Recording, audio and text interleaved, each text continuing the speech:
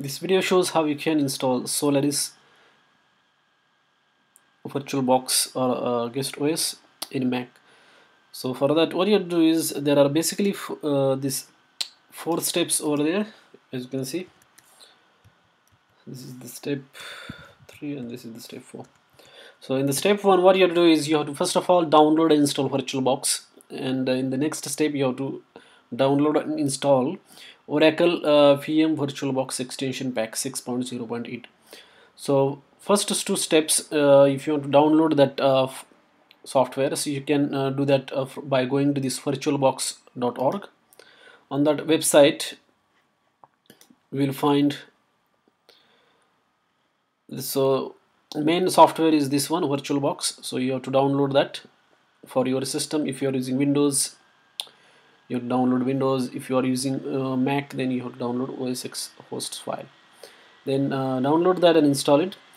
After that installation of the Virtualbox, this is how it is gonna look like. So first step is complete after installation of the Virtualbox.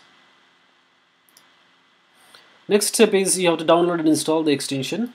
So again, you have to go to the same website, virtualbox.org, and then download this particular file. So I'll show you. Here you can see that Virtualbox 6.0.8 Virtualbox extension pack is there. So you have to just click here and then download that file. Once that file is downloaded, you have to install it. So to install that, open the Virtualbox and then you have to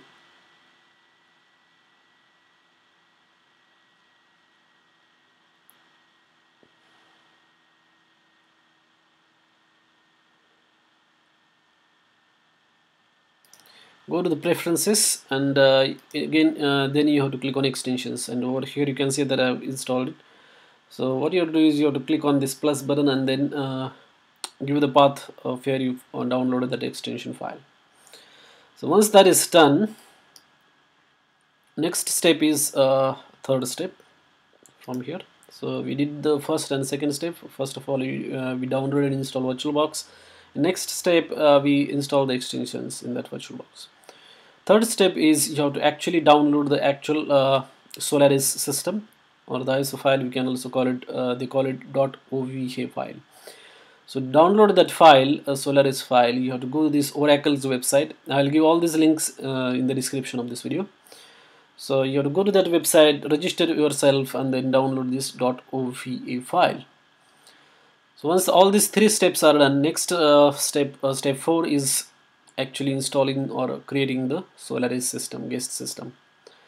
So for that, in the step 4, what you have to do is you have to go to the file and then click on import appliance, and over here you have to give the path of that OVA file, Solaris OVA file.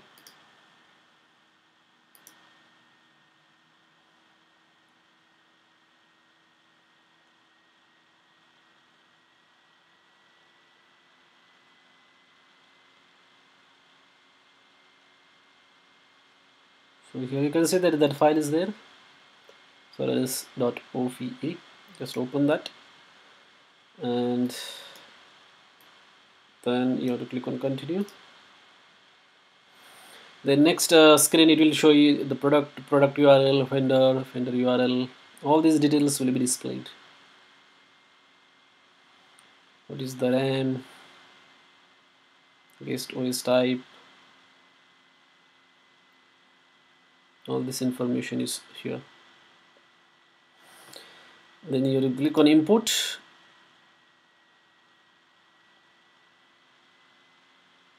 and then a new virtual machine will be created inside Virtualbox.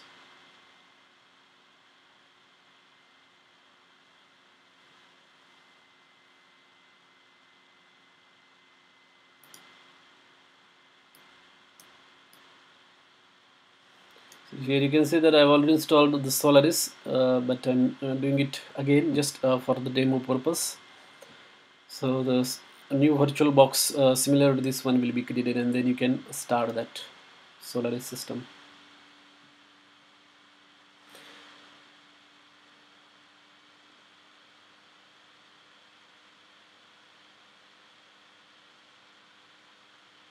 So once this process is completed, all you have to do is just click on that system virtual machine, and then there is a start button at the top. You have to click on that, and then normal installation instructions will be displayed. You have to just follow through all the simple instructions, and then Solaris will be installed, and that's it. Then you can launch the Solaris and then start working on that.